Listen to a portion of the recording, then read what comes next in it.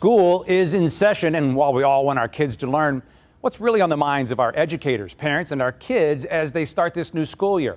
Common Core goes into effect this year. How should we evaluate our teachers and our schools, and what's the best way to help our kids learn? Stay tuned.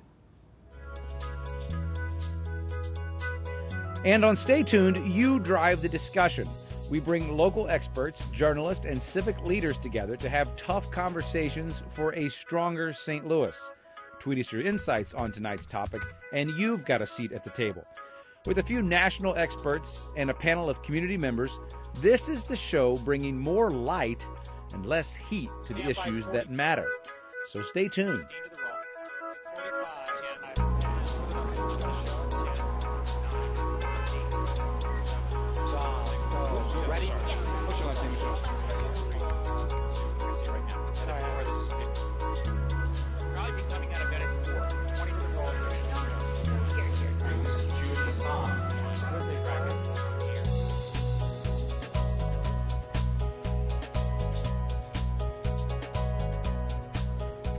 Okay, so tonight we've got a couple of things we want to accomplish. We're going to try to demystify this whole Common Core discussion just a little bit. We also want to talk about what's working, and there are a lot of things in the headlines that have to do with education that we want to kind of get caught up on. Here to help us do that, Dale Singer from St. Louis Public Radio. Dale, I have 6 minutes and approximately 6 questions for you, so we'll do these kind of somewhat rapid fire. How does that sound? Okay, so let's start with Common Core.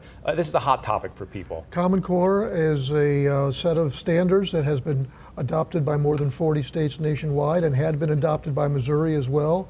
There was a law that, a bill that was passed and signed into law by Governor Nixon that means Missouri is going to kind of reset things, and while Common Core will take effect this year, as far as testing goes, there will be panels of educators and others meeting throughout the state to try to put their own standards together for Missouri. Where this has happened in other states, the names changed, the standards haven't changed all that much, but it remains to be seen what happens.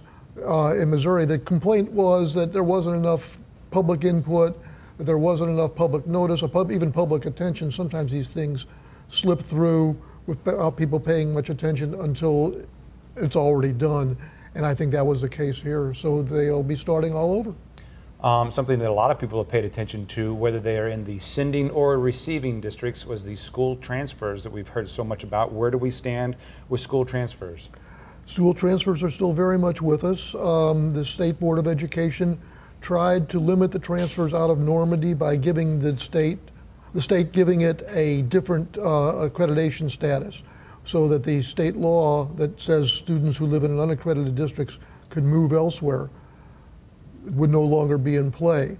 A judge in St. Louis County said the State Board didn't go about that in the right way, so the number of students who can transfer from Normandy to the districts that they attended last year has increased greatly. Every district that received transfers last year, except for Francis Howell, has said they will receive them now. Francis Howell is only accepting the students that the court says they have to. So the lawyer who's been bringing these lawsuits keeps coming back with small groups of students, and every time so far the judge has said, okay, these students can transfer. So I believe tomorrow he's supposed to go into court and do some more. So the transfers law is still very much with us, and the financial threat to Normandy is still very much with us, because while the state wanted to decrease the amount of tuition that Normandy would have to pay, that apparently isn't going to happen either, and districts can charge whatever they want to charge as far as tuition for the students that they receive.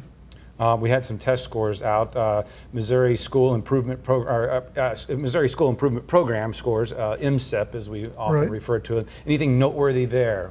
Well, last year I think people hoped that Normandy would show some improvement. Instead, they actually went down. I believe they only got 7% of the points that they could. So they've got a bigger hole to dig themselves out of. 2 of the other districts around here that had scored low, Riverview Gardens and St. Louis Public, showed significant gains. So while they're still under the 50% mark that would give them a provisional accreditation, they're at least moving in the right direction. One of the other districts that was provisionally accredited, which is Jennings, scored a big gain, and they're now in full accreditation territory. State Board has said they're generally not going to make any real changes until they've got 3 years of MSIP data. They only have 2 now. But at least the numbers that came out last week show some definite directions that some districts are going, mostly up, some down. Amendment 3 coming in November to the ballot box. What's the situation there? The situation there is that there was a petition drive. They turned in enough signatures, and they want to change the teacher tenure law in Missouri. They want to shorten contracts. They want to make it easier for districts to replace teachers who have been there for a while with other teachers. So there will be a whole different set of criteria that could be used for determining whether or not a teacher would still have a job instead of lifetime contracts. There, I believe the contracts would be limited to 3 years. You can get rid of a tenured teacher now, and unions point that out and say it's just a question of due process. And the people who were in favor of Amendment 3 say, no, it's really not helping the kids if teachers can stay entrenched, as opposed to, say, a new teacher who's really good, but if the district has to lay off teachers, it's last in, first out. So right now, Amendment 3 is on the ballot. There was a lawsuit that was filed to try to block it. Judge said last week, or I guess ruled this week, that it can stay on the ballot, but that ruling is going to be appealed. Dale, our 6 minutes are up. We only got through about 4 or 5 topics, but the answers were so good. We're giving you an A. Well, thank you very much. Nonetheless, thanks, that. Dale Singer, St. Louis Public Radio. This is a conversation that we're having tonight you can't have without teachers. Our own Anne Marie Berger sat down and got some very candid conversations with our educators.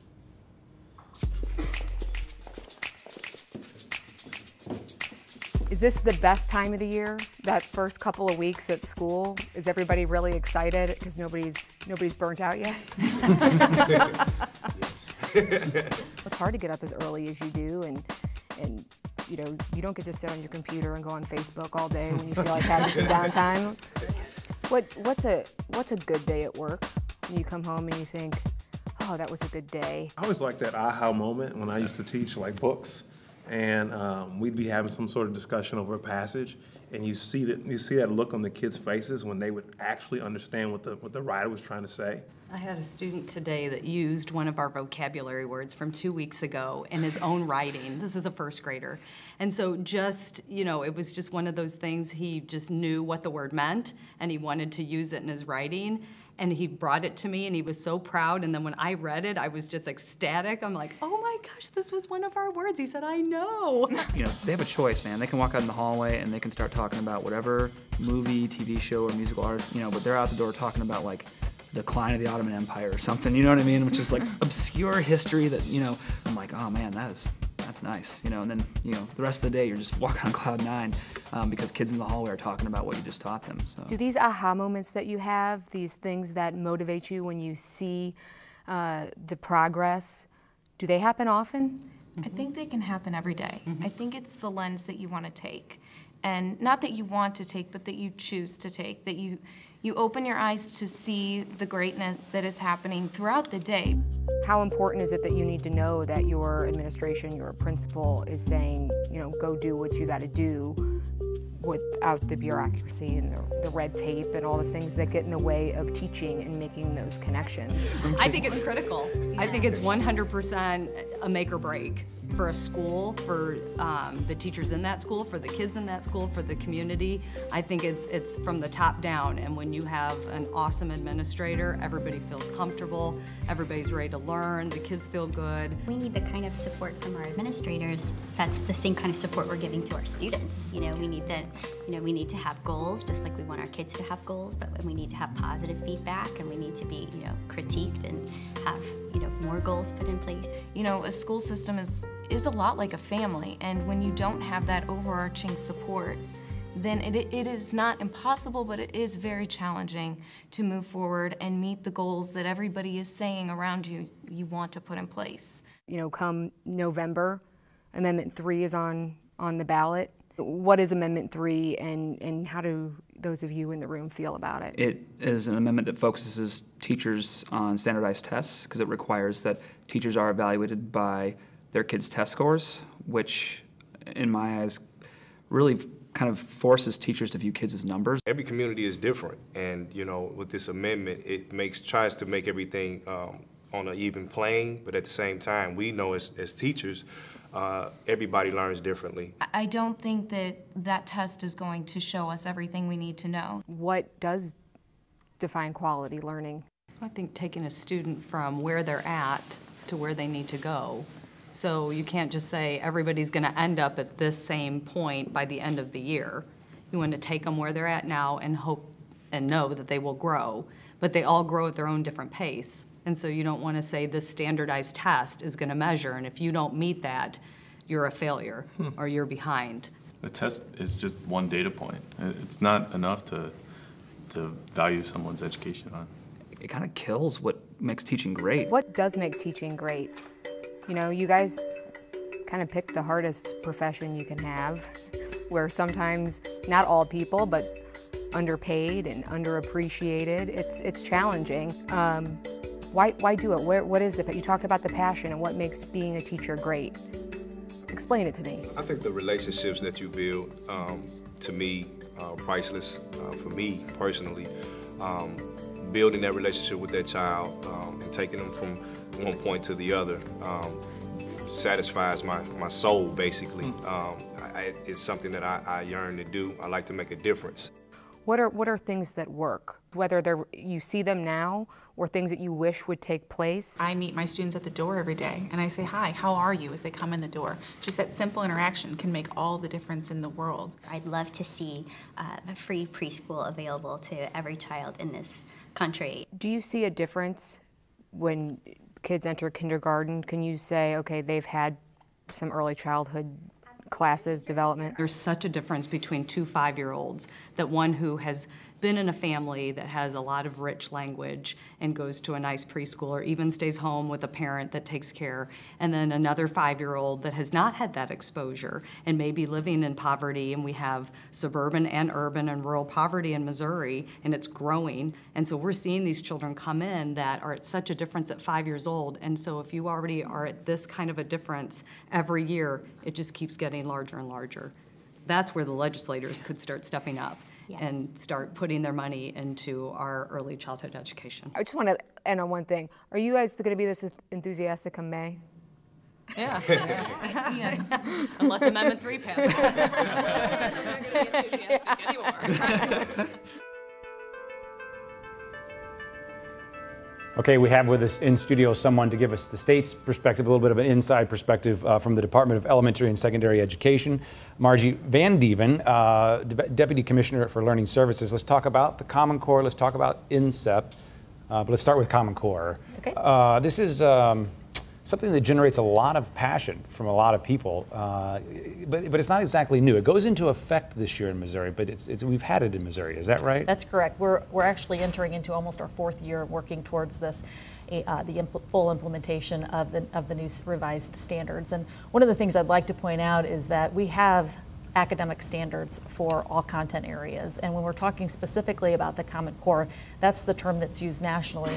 In Missouri, when we call them the Missouri Learning Standards, we're specifically talking about the English Language Arts standards and the mathematics standards when we're referencing the Common Core. So you can use those two terms interchangeably, but it is important to note that we're specifically talking about English Language Arts and mathematics in that So the others don't apply? We still have them in place, but they are not being revised at this point in time. So the new standards going into play are the English Language Arts and Mathematics. I enjoyed seeing the enthusiasm of the teachers on your previous clip. We're hearing that kind of enthusiasm about finally being here and able to fully implement the standards. Though not everyone's enthusiastic about it. Some people think that this is going to tie the hands of teachers. What do you say to that? Well, I think Dale probably addressed that well. We haven't heard a lot of concern about the standards themselves. It's more about the processes and about some of the supporting materials that could be used. Again, it's really important for people to understand that the standards are simply that. They just say what students should know and be able to do. Curriculum is still a local decision. I think there was a lot of confusion about what the how we're going to implement the standards. That is still left up to the local districts, local school boards, the materials that will be used to support that, fully at the hands of the local schools. And so I think once the people, as Dale also mentioned, we'll be having some work groups coming in starting at the end of the month. and fully reviewing English language arts, mathematics. They will also be looking at science and social studies, even though those are not under revision right now, and providing some good feedback on what they would like to see in those standards. As an educator, tell me why we need these Common Core standards. I think there's a lot of reasons. Probably we want to think about how the whole process originated, and that really was looking at the amount of remediation, the remedial coursework that was needing to take place in colleges. A lot of our workforce was coming to us saying, no, kids aren't quite prepared to enter the workforce ready. So we'd back mapped. The states came together and said, what does that mean? Instead of having 51 people or 50 people, and then some territories might have my job. Instead of having everybody doing their own thing, let's come together and let's say, what does it really take to be college ready? What does it mean to be career ready? And then take it back from 12th grade, 11th grade, all the way down to kindergarten. And that's what does a child need to know and to be able to do. And 4 years in, the teachers are telling you what? We've had some really positive remarks from teachers. I think they're excited about the way the standards are arranged that really encourages children to think, trying to meet children where they are in their learning processes, helping children to be their own learners. We know today if you ask someone to learn how to do something, the first thing a lot of kids do is they pick up their iPhones and they start to find out how to investigate how to do the learning themselves. Those are great tools. So people are excited about the application that can be generated from the standards. And so far in the schools, now a lot of, you're correct, there are some external concerns, but in the schools we're getting some really good feedback on what's happening with those standards. They're clear, they're more focused, and they could still be narrowed some more, but they're like that. Let's switch gears. We have our newest annual performance scores out. Why is, we hear that 2014-2015 school year is very important in the MSEP world. Why is that? Well, MSEP has been around since 1990, and this is actually our 5th revision of the Missouri School Improvement Program.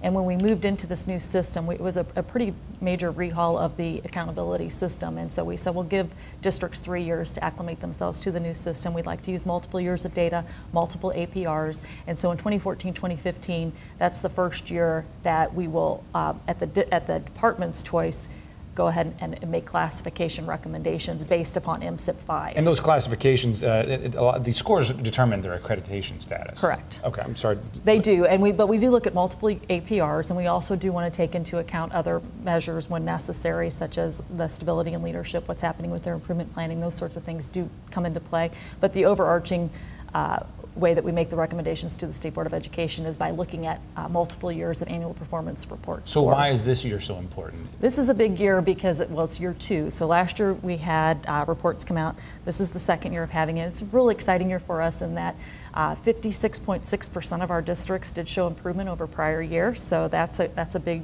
step for us. 97% of our districts scored over 70% of the points necessary, which would be at the fully accredited level. So our districts are rising to the occasion. They're working hard. They're getting the job done, and we're really excited and pleased to see that. Something we've heard on this show before is that things like MSEP don't take into account things like poverty, mobility, other challenges that teachers face that students are up against. Do you recognize that? Where do we stand on addressing that? I think you can certainly make a clear case poverty matters, mobility matters. We have tried to take that into account in the growth, new to MSIP 5, we do have a growth measure for your grades 4 through 8 in mathematics and English language arts that does take into account those factors, and to date we have not shown any correlation between those. That's the one area that we can show that. I think what these reports do tell us is that, yes, I think it matters, but what are we going to do then about that? Then the next question follows. What are we going to do about that? I think that's when we start moving towards what kind of interventions make a difference for kids for children of poverty. What kind of interventions do we need for districts who have a very mobile population? Because that's really across the state, the mobility. We're going to talk more about that as the show progresses tonight. Margie Van Dieven from DESE, thanks for your time. Great, we appreciate thank it. We also want to hear from you, so find us with hashtag StayTunedSTL. Here's what you're saying already.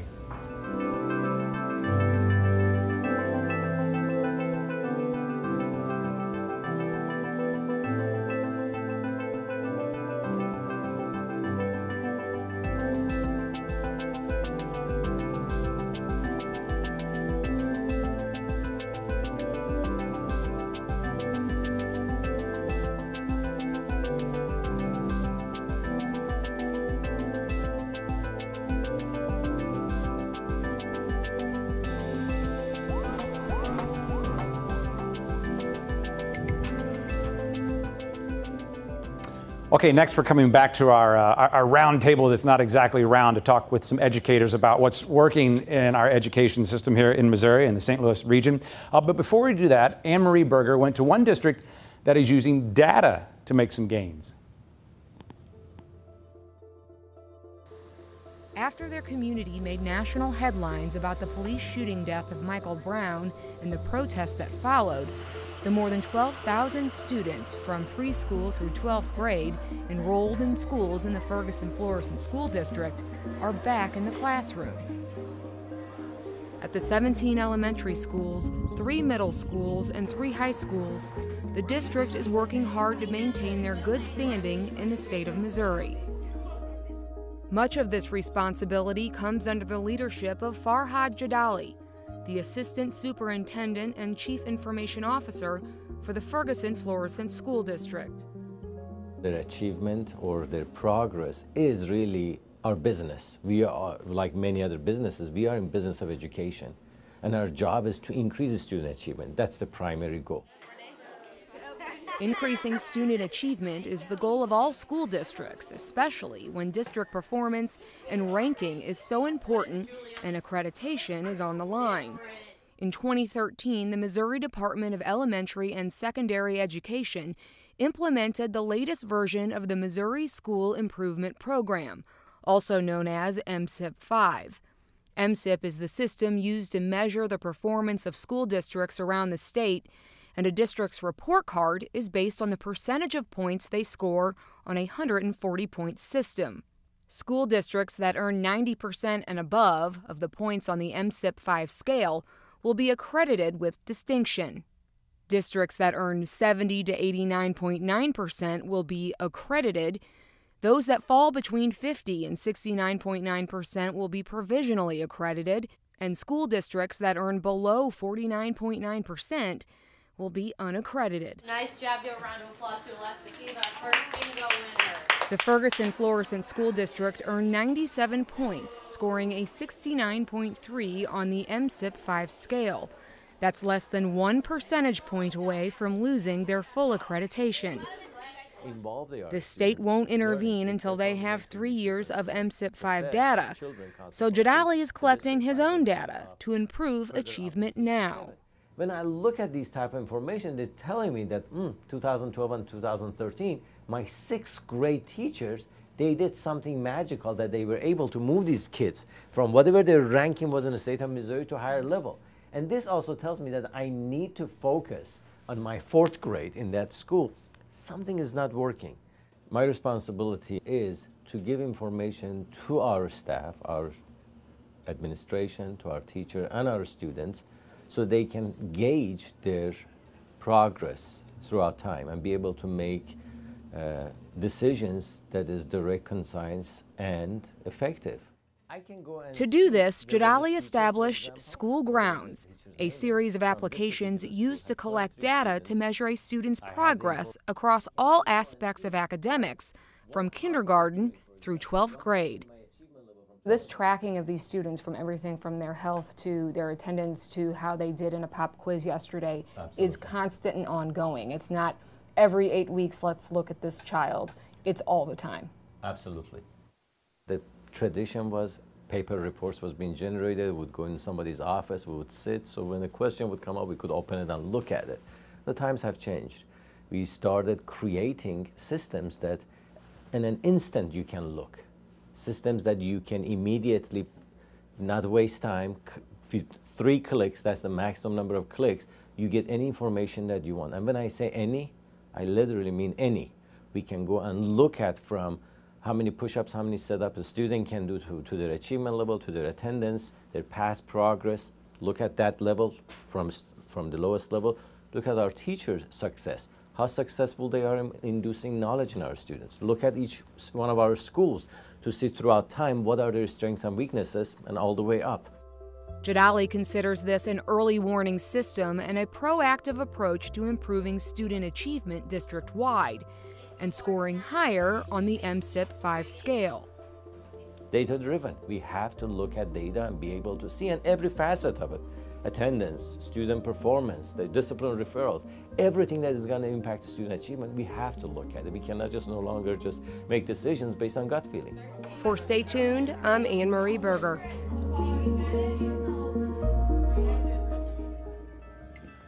So let's talk about the state of public education and what is working. I'll introduce the guests at our table here tonight. Joining us from the Pattonville School District is Superintendent Mike Fulton. Thanks for coming back to the show. Also, welcome back to Brittany Packnett, Executive Director of Teach for America, and Ed Johnson, Principal of Brentwood High School. So Ed, I'll put it to you first. What is from your perspective, the state of public education right now? Well, I'll speak from my small school district perspective. I think in the midst of everything that's going on, I would say that educators are really doing a wonderful job being soldiers for education and really standing in the gap for kids. It's a lot of mandates being forced on us now, a lot to monitor and pay close attention to, but I think, again, in the midst of everything, I think there's some wonderful teaching and learning practices going on in school districts. Transfers kind of seem to have the headlines maybe, and a few other things we're talking about. But we have some good schools. Is that right? Absolutely. We absolutely do. We call that a softball. So I'm supposed to take that one. In the biz. We absolutely do, and I think what's necessary to remember about that is that, especially in the schools in which Teach for America serves, and a lot of our educators, the state of education is necessarily urgent, right? So every kid only has 1 year in the 3rd grade, 1 year in the 4th grade, and then when so many of our students are coming in behind, they need those additional supports, and they need that level of urgency from educators of all stripes. And so when we see that excellent teaching and learning happening across the board, I think the real question is, how do we learn from it? How do we share those best practices with one another? Because it's not about who invents it, it's about figuring out what's best for all of our students. Mike, what's working? Well, I think what's working in a lot of school districts is a focus on children and their learning needs.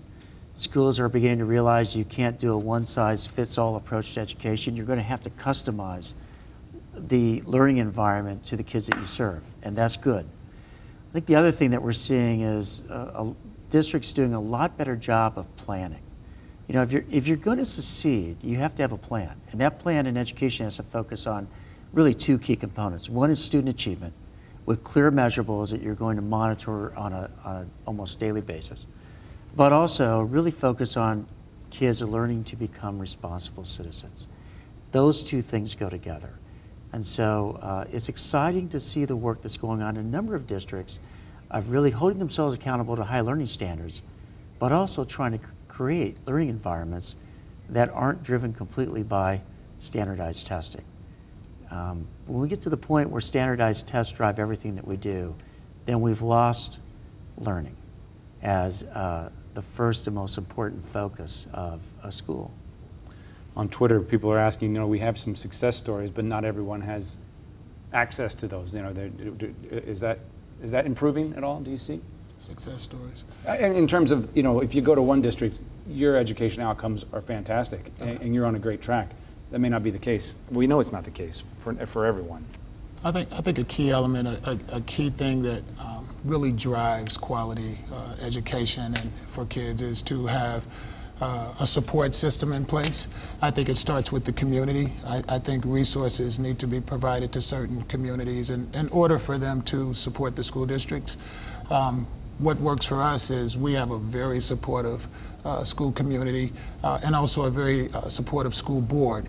And so administrators in our school district are really able to benefit from that. And in turn, we support our teachers because, of course, they're the hands-on professionals, and our kids benefit from it. But again, it's about support, and you'll hear this 1,000 times and it still holds true. It's all about building positive relationships with community members, particularly kids and parents. You want them to be on board, and you want them to feel comfortable about school as a place where they can come and be accepted and have every opportunity. I think we have to think really broadly about what that community is, though. So this past summer, Teach for America, we were actually really excited to launch for the first time ever a localized training institute. So traditionally, our teachers would go all over the country to learn how to be teachers and then bring that back to their home state. And what we did was we said, let's actually continue to invest in St. Louis.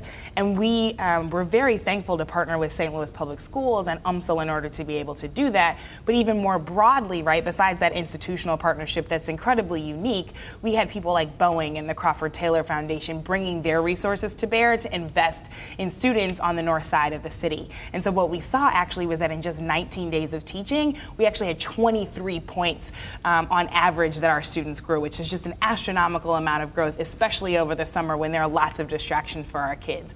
And so when we think about a traditional college of education, an alternative route to teaching like Teach for America, a traditional public school district, and the business community, parents, and other leaders coming in and rallying around what's possible and really innovating thoughtfully, there's a lot that can happen really well in our schools when that community rallies around our students. So is it hard to find the balance between this passion that you guys are talking about, the community getting involved, and kind of the necessary business of a standardized test, or is it really necessary, these tests that you're saying can be? Well, it hasn't been difficult for us to find the balance. I mean, I think a lot of the success in Pattonville is built off of this whole concept of having a connected community.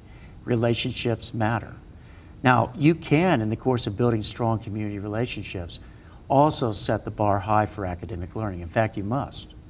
And we use standardized tests to get a gauge on how our kids are doing, both in terms of their own learning, how we're doing in terms of improvement in making our systems better, and also how our kids are competing against kids in other school districts. But that doesn't mean that you have to set up an environment that is unfriendly to kids, unfriendly to creating great learning structures. Our high school, with in-course exams, has knocked it out of the park in terms of their performance. And yet when you walk into our high school, it's very much about kids engaging in the learning process. It doesn't look like they're preparing for a standardized test. And I would say that's true of all of our schools. We see great teaching and learning going on every day. That's what's really fun. You talked about urgency, Brittany. Do you see that urgency in the community that you'd like to? I absolutely believe so. I do not think that at any other time, at least as I've been growing up in St. Louis, education has been on the hearts, minds, and lips of our community as much as it has been over the last year, for whatever reason. If it's because of Ferguson, if it's because of school transfers, people have been talking about what's happening for our children, and most importantly, what's happening for our most underserved children. So I certainly feel that sense of urgency, and people are really saying we have to get this right for the future of our region. Really? You're not? That sounds great. I love your enthusiasm. Honestly, so I moved back home a year and a half ago to lead Teach for America after spending 6 years in DC because of that sense of urgency, because I said this is a place where we can actually get it done. When we think about the size of our school districts, it's totally possible for St. Louis to lead the charge on this. You see this as well, you think? Well, absolutely. I mean, we just have to collaborate and join forces with other school districts. I think we have to make ourselves available for those school districts that are having difficulty and are faced with challenges. So I think it's about professional network and again, extending your support to districts that need you. That's absolutely vital right now, that we all partner in this effort together. So. What would you duplicate if you could as a principal? Maybe brag on yourselves a little bit as a superintendent. What do you do on a daily basis that you think is working, that could be replicated? Personally, I'd say, you hear a lot about the Common Core standards, Missouri Learning Standards, but there's a lot of attention being paid to teaching 21st century skills and making sure kids understand skills like grit, resilience, perseverance, life skills that they need to be successful later on in life that, again, are not quite the standards, but absolutely essential to a kid's success. So I think you see educators as coaches now. I think we're forced to coach more now than ever. Kids have a lot on their minds, so we have to be able to connect with them to inspire them to want to learn at a higher level. Mentor is absolutely what comes to mind. Yeah, and I share the excitement for collaboration. There's more collaboration going on right now, I feel, in St. Louis than there has been in previous years. And I say that based on 20 years of experience. There is a deep commitment to making sure that every child in our community gets a great education. And there's more work to be done on that in terms of how the best way to do that is to carry it out. But that has changed a lot over the last 20 years in terms of people's commitment to each other and to making schools better. I think that's a perfect segue to where Jim Kircher went. Thank you all for your time. We appreciate it. Thank you. The 9 Network's Jim Kircher is going to show us what a community school looks like, what success at a community school looks like at Brittany Woods Middle School. Here's Jim. The saying that a challenge has a lot of moving parts takes on a whole new meaning when you're the principal of a middle school. Middle school is where it's at. If I came in working at a middle school because I believe that a lot of the decisions for the rest of their lives are made between 6th, 7th, and 8th grade. It was last spring when we went to Brittany Woods Middle School in University City, a community proud of its diversity, although not everybody sends their kids to the public schools. Brittany Woods is 75% African American, 60% of the kids are getting free or reduced lunches, and like a lot of schools with those kinds of numbers, too many kids are not performing at grade level. The most recent state numbers put the school district close to falling into provisional accreditation. When you really are looking at working with kids and helping kids that are underserved or have a lot of struggles coming from different places, they need a lot more resources. And so to ensure that they get those, you can't just lay it on the classroom teacher. You have to really look and see what kind of community resources can we bring in, who else is skilled and knows knowledge about working with youth and development, who can help. And Brittany Woods is drawing on the resources of 16 organizations in something called a Community School Initiative. It's designed to make schools community centers, and there are dozens of activities and events addressing a variety of needs of students and their families. And the academic part of this goes far beyond after-school tutoring. So if I put acid on this marble, quote unquote, should it bubble if it's metamorphic and it doesn't have calcite in it? No.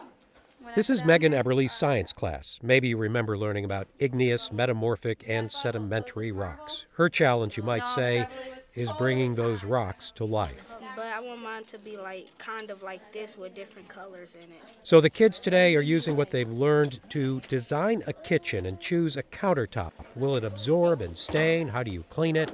How much will it cost? Also in this class today is Rachel Rigirello. She's from Washington University's Institute for School Partnership.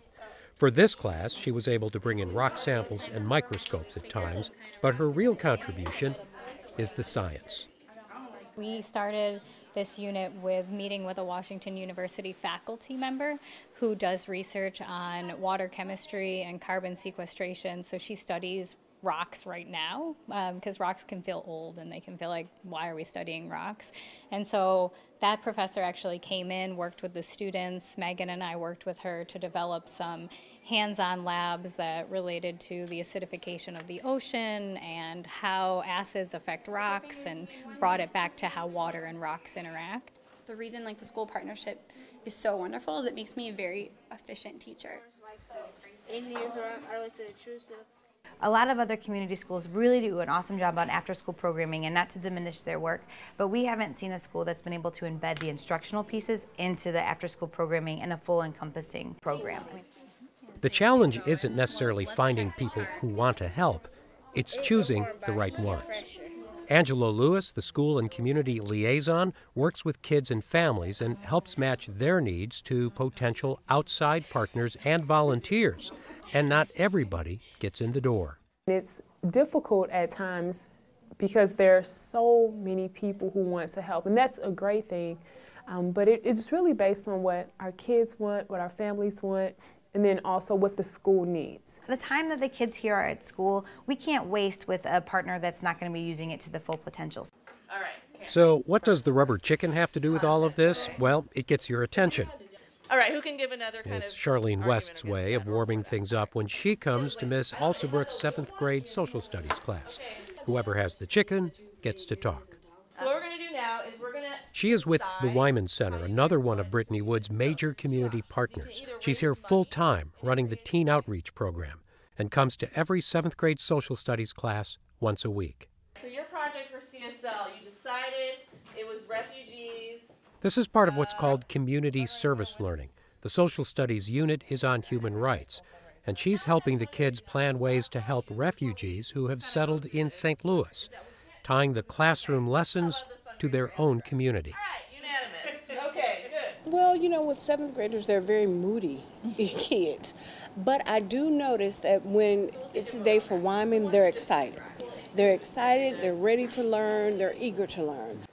But this can't be some kind of feel-good approach to learning. Everything has to go back to student achievement, because if the kids aren't at or above grade level when they leave Brittany Woods, we haven't done our job. There are those who say Brittany Woods is a school that's getting better. If that's true, it will help the district maintain its full accreditation when it gets its report card from the state next year. For Stay Tuned, I'm Jim Kirchner.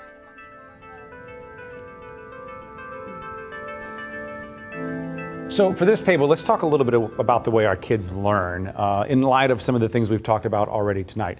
Joining us once again on the program, Dr. Alex Cuenca, a professor of education at St. Louis University, and Bijal Desai Ramirez, executive director of education innovation at University of Missouri St. Louis College of Education. I think that's the perfect title. That's exactly what we're kind of talking about here, Alex. I mean, so help us. Let's just kind of clear this up a little bit more. So when people talk about Common Core, that's not a method of teaching. It's a set of standards. Absolutely not. Yeah, it's a set of standards. It's a set of benchmarks that teachers are expected to meet and reach. So it certainly is not dictating the curriculum. Teachers are able to select, choose. Districts are able to select and choose their own curricula. I think the question becomes the connection between standardization and standards, and assessments and standards. I think that's what we generally leave out of the equation. I think that's what forces teachers' hands sometimes. That's why they feel boxed in and constrained, because they have a set of these standardized assessments that they have to meet, which speak to the standards as they should. But what's stuck in the middle is curriculum, and so how the teachers innovate, how the teachers work to meet those standards pinned against those assessments, that is the big struggle for teachers. So do they need to change the way they're teaching outside of this Common Core conversation?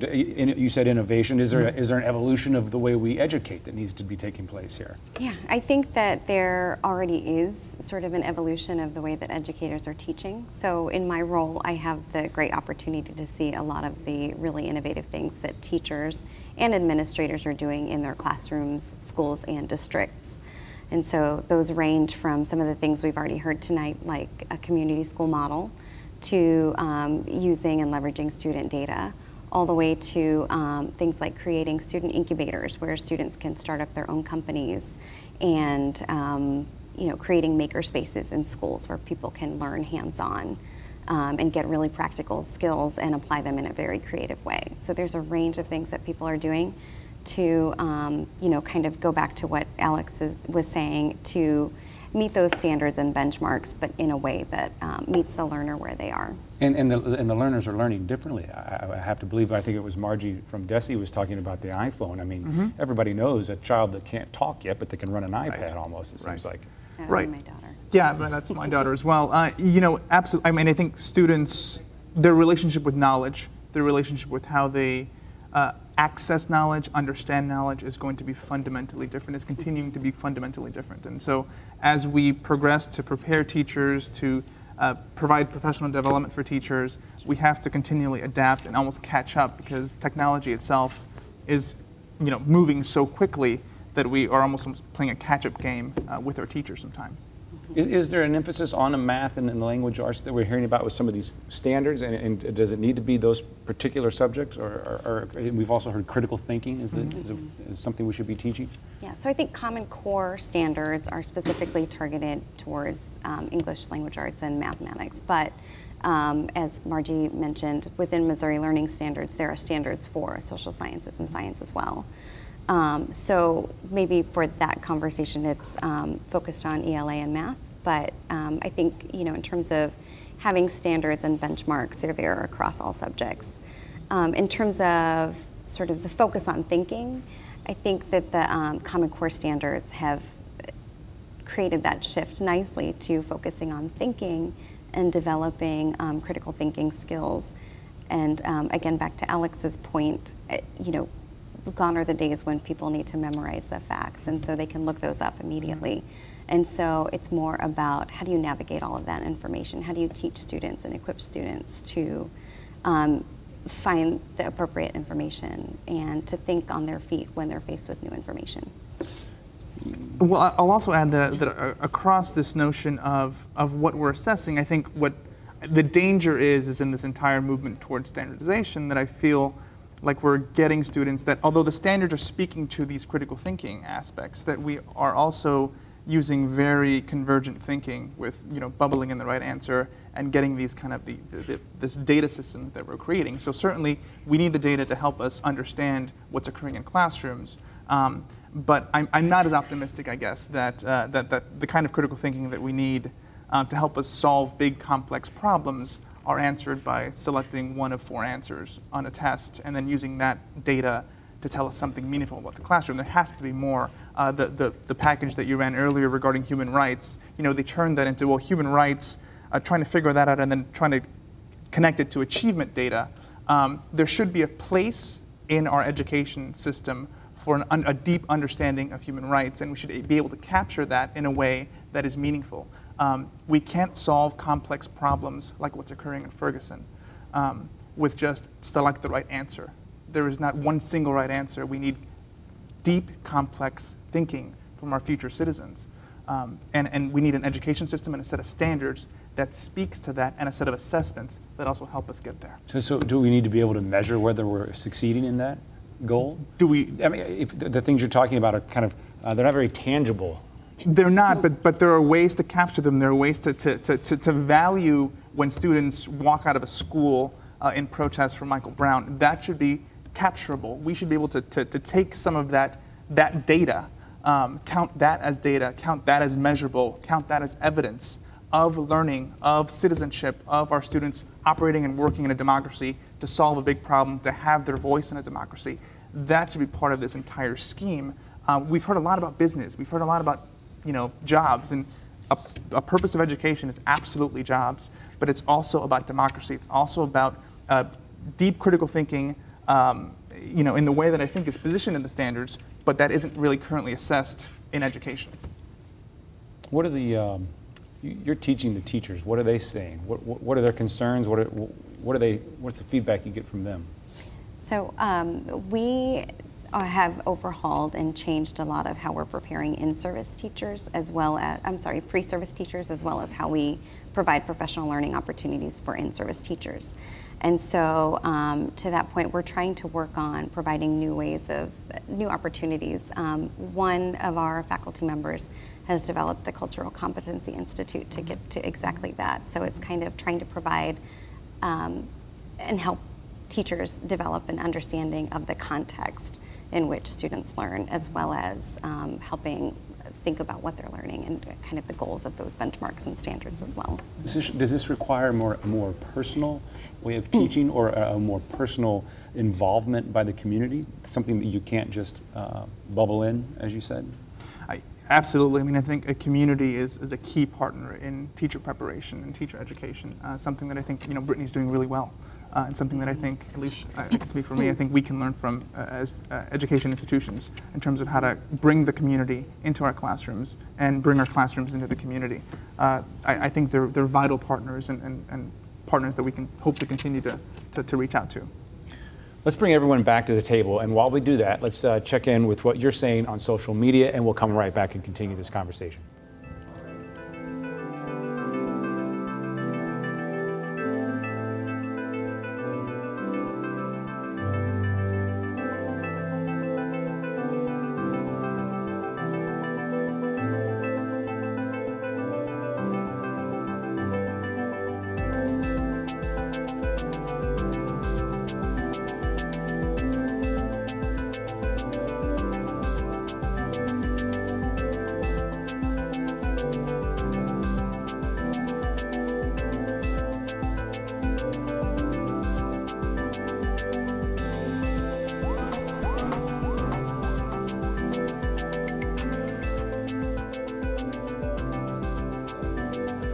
So we're just continuing the conversation that we just had, and we were kind of saying that Dr. Cuenca, what you were talking about there, this idea of democracy, a lot of times we are very focused on, for lack of a better word, kind of the bottom line of even an individual's bottom line, and that and these outcomes are all kind of justifiably about the individual.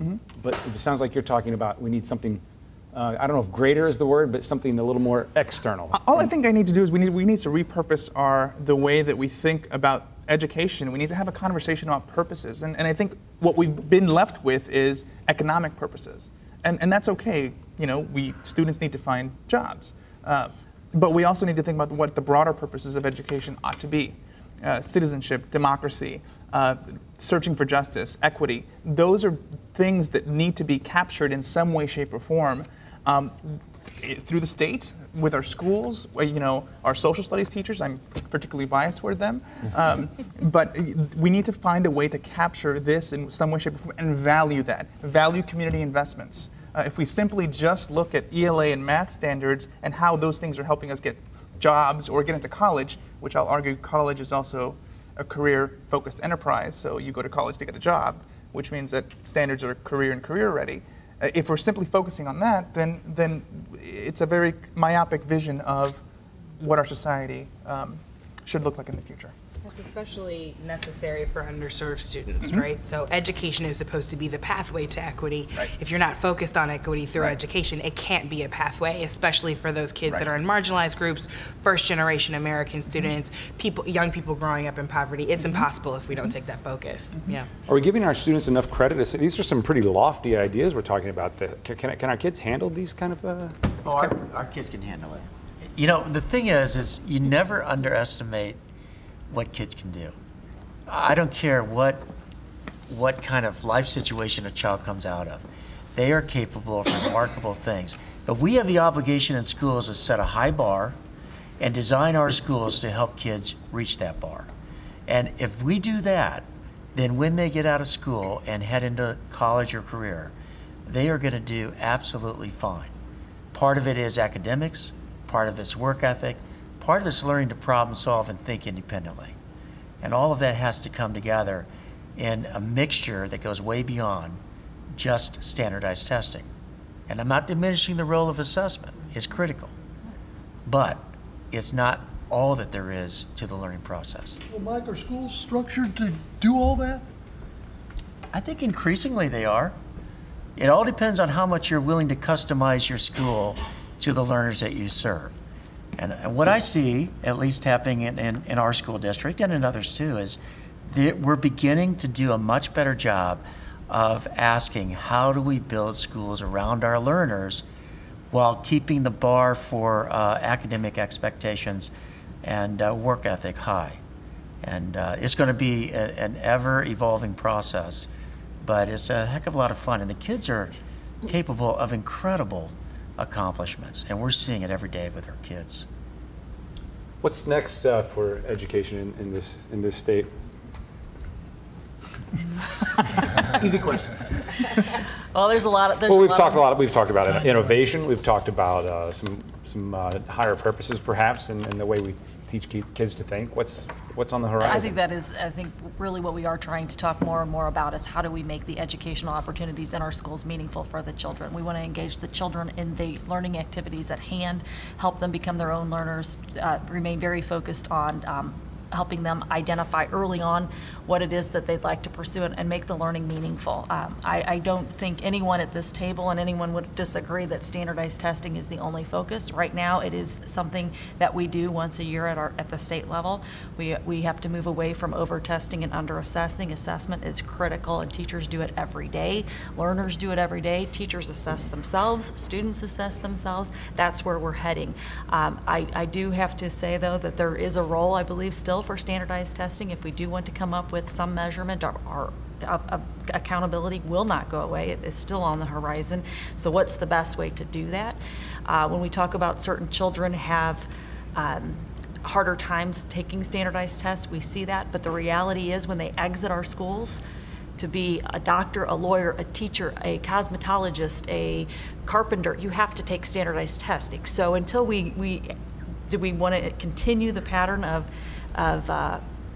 setting certain types of students up for disadvantages? I don't think so. So how do we tackle that so that every child is served and ready to leave our schools for success? Go ahead, I'm sorry. One of the things that's going to be critical down the road is when we assess children, the assessment needs to have a learning purpose to it. And one of the challenges that we face in Missouri is at the high school level, the assessments are clear. There's a clear target.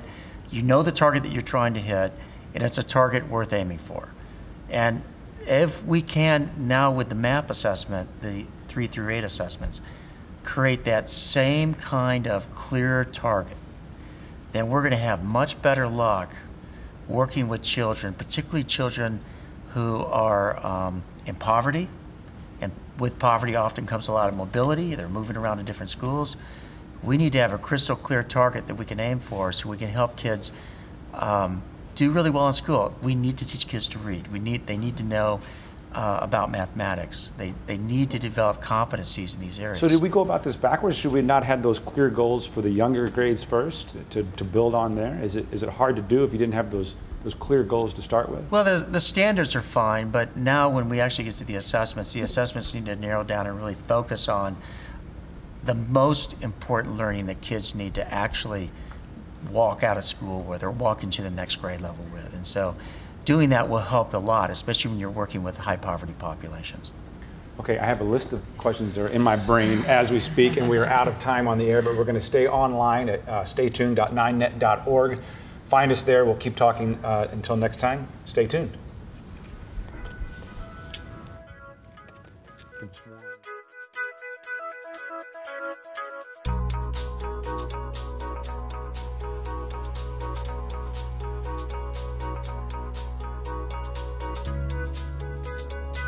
Let's put the mic over Dale because because you cover this on a daily basis. I know you're percolating there. What's on your mind? What do you want to ask the people that you have to track down all the time? They're all right here.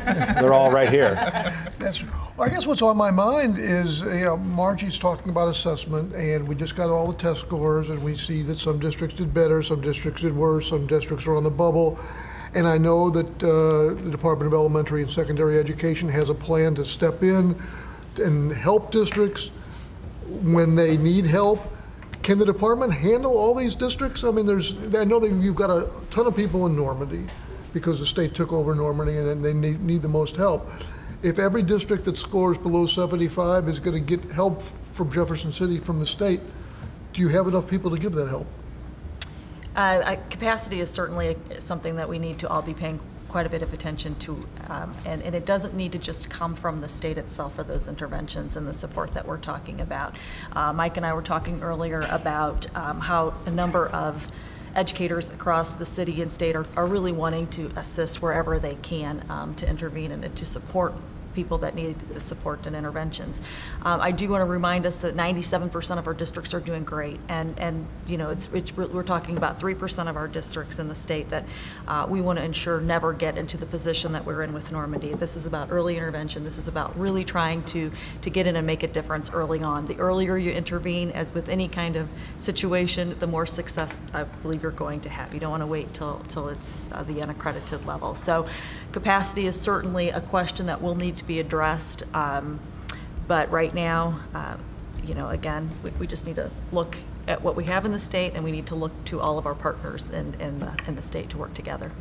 Would all of this be so much simpler if we had more money in education? Do we need a lot more money?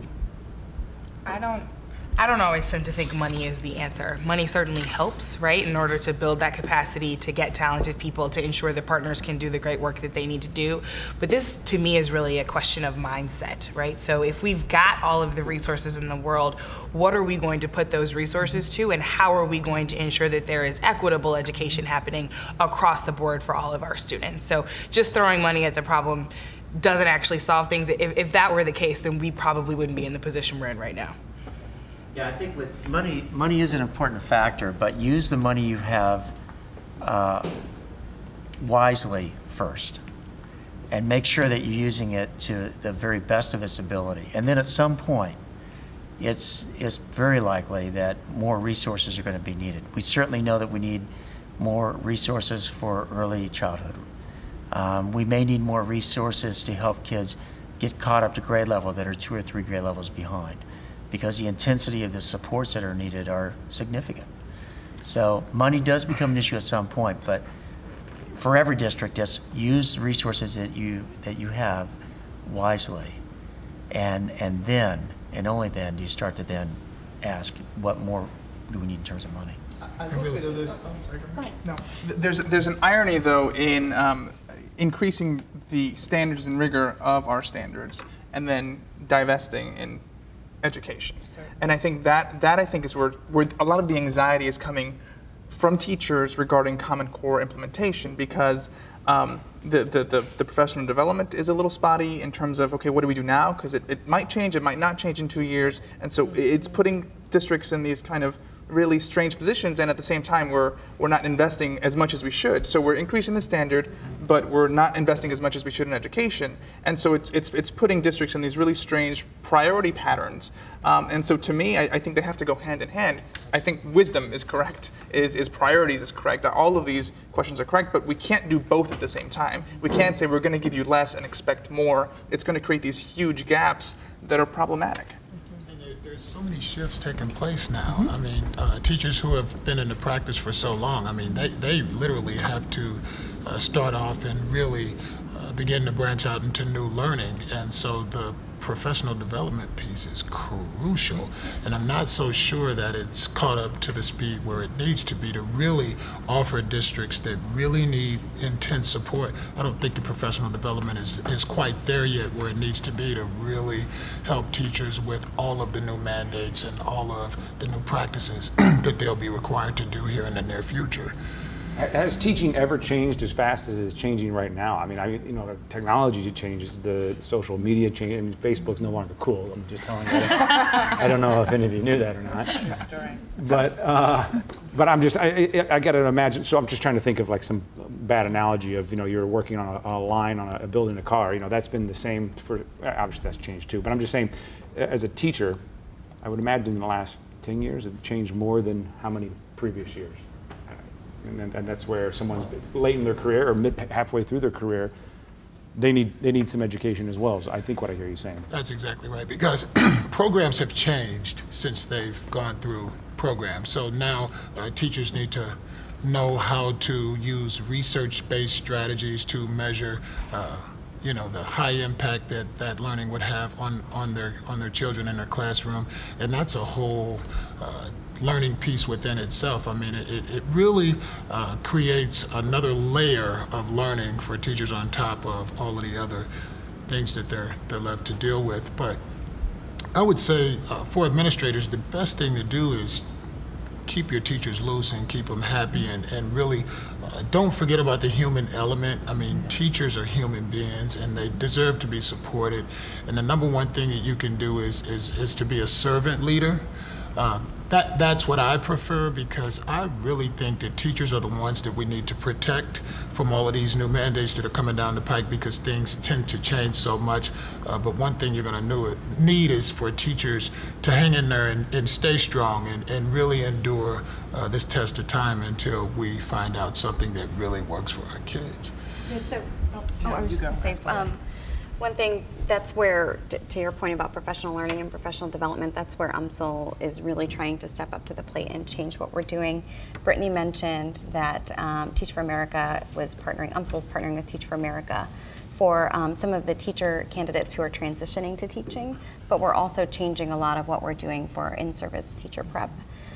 So we have now a Bachelor's of Education Studies, which is focused on folks who are going into informal education organizations like the Science Center, like the Magic House. And so people that are not necessarily pursuing a teaching certification still get those effective, high leverage teaching practices under their belt as they work with kids. And so those same things are taught to, of course, teachers that are pursuing certificates. Similarly, we're revamping and overhauling everything that we're doing with professional learning opportunities for in-service teachers. So we're really looking at improving the talent pipeline by developing educators as innovators and helping them with developing design thinking skills, helping education entrepreneurs who are starting up entities really get that foundational education concept down tight. And so while we're partnering with other entities in the startup ecosystem to help them build out the financial and business model and the capitalization plan and whatever else, we will focus on the education concept. I guess so some we're really things trying to do haven't a lot. changed, though. I mean, what you're talking about, that's wisdom it works over the ages, and also the community stuff we're talking about. That's that's not, it's not maybe new, and maybe implementing it is new. But one of the things that I think we need, the career technical educators are really great examples of this. They have talked about, what you hear everyone talking about is developing the critical thinking skills, and that's why they go back to the self-learning skills and that sort of thing, because even a career technical program can no longer train a child for a specific career and expect them to be able to go out and enter into that workforce ready for that specific training program that they've developed, because in 3 years that's extinct and they've moved on to entirely new programming. So what they're training, and even in the career programs too, is how to think, how to self-learn, how to keep engaged. Teachers have to do the same thing. Our profession has trained, as you just mentioned, has changed drastically. Change is always a challenge for everyone, but we need, as educators, to stay up, stay engaged in what's happening and change the way we do things as well. Okay, well.